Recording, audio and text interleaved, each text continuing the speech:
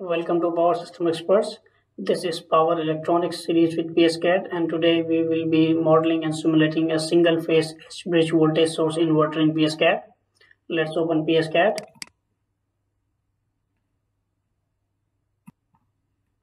Go to PSCAD, new, and create a new case and name it inverter.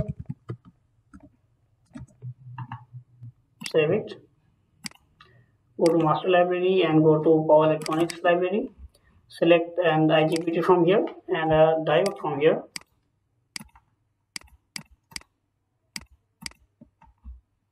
We missed the IGBT.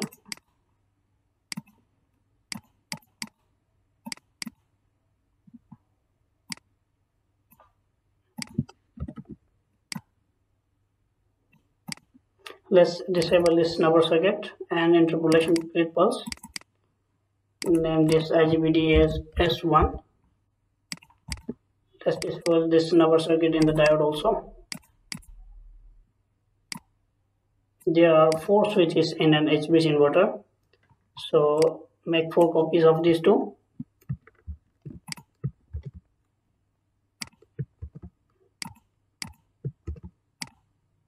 Now you might be wondering why is the diode here. So there is always a diode as a body diode in every IGBT. This serves for conducting the inductive current back into the source when the switch is turned off abruptly or instantaneously. So we need a source. Let's go to sources and copy this source. We will make it the DC source. Let's make it it's a DC source. It's an ideal DC source. Its signal parameters set it to 1 kilowatts, 1 kilovolt, 1 kilovolt, and set this ramp up time to 0.001. That's enough. And let's ideal voltage source. That's good. We will also need a capacitor here because our load is going to be inductive.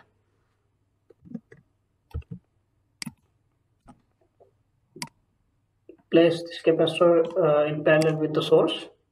So let's connect everything first.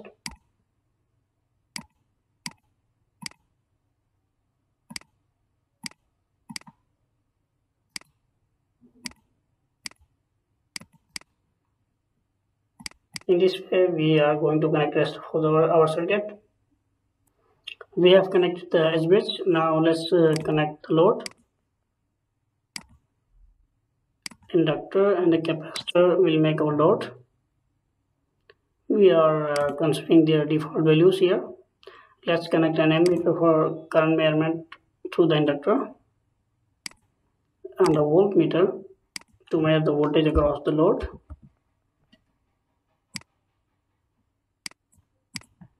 Let's connect these things. Connect this capacitor first.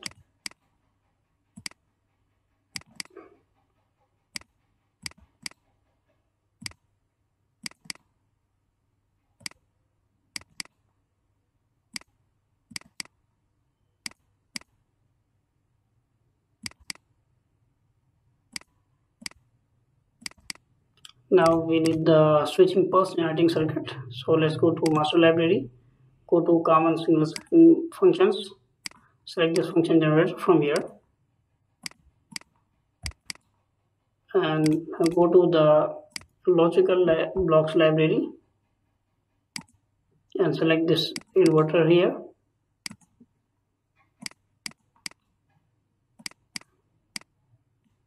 Go to parameters of this function generator. The frequency is x to 60 Hz by default. It's good. Signal type will be a pulse with 50% duty cycle.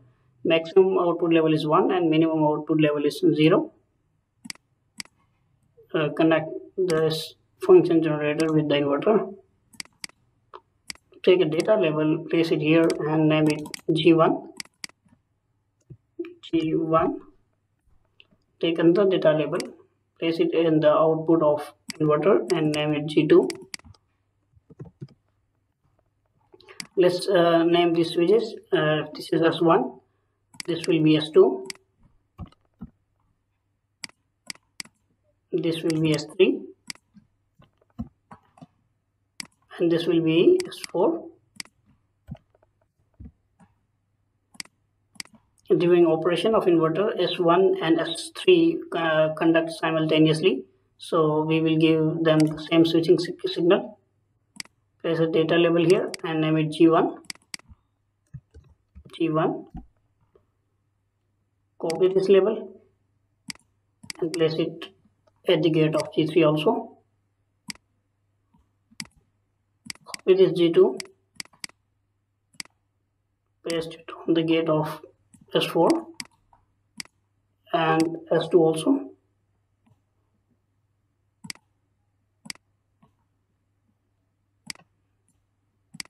Now we need output channels for this voltmeter and ammeter. Bring an output channel here, name it load voltage, scale it by 1000 and give its unit volt. Take another output channel, name it load current,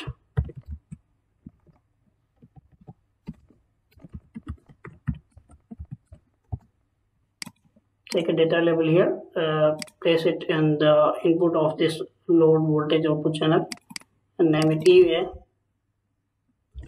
This is the name of our voltmeter. Take another data label, place it on here and name it IA for measurement of load current. Okay, so everything is here. Now go to project, simulation for 500 milliseconds. Stimulation time step is 50 microseconds. That's good.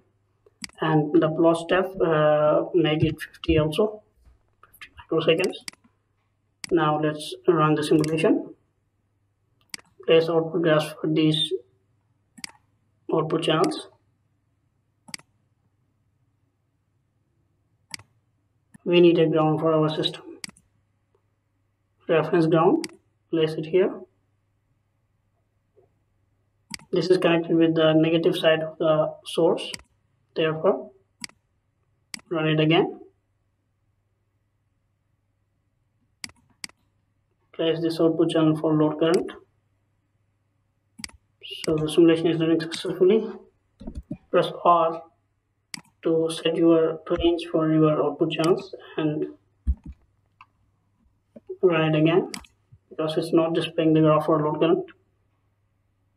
Now it's displaying it. Let's zoom in for last few cycles. It's a square wave across the load voltage and it's positive and negative. So it's an AC voltage, square wave AC voltage, and let's observe the load current. We have not scaled this graph for load current. Let's scale it by 1000 because the default scale in PSCAD is kilo amperes or kilovolts. Therefore, we are scaling, putting a scaling factor of 1000. Keep the unit amperes. Now rerun the simulation.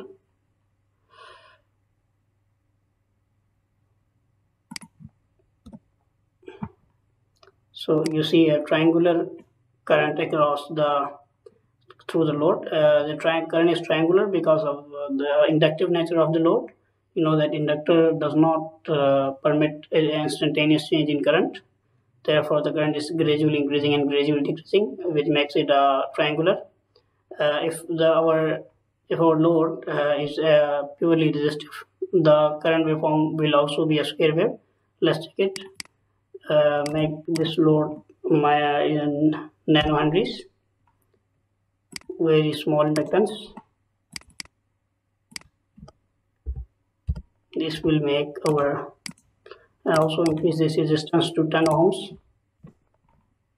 So the load has very much resistance as compared to inductance. Now the output current waveform should be very close to a square wave.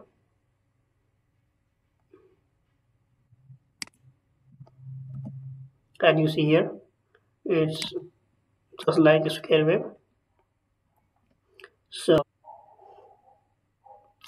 this is the simulation of a voltage source inverter in PSCAD. See you in the next session. Thank you.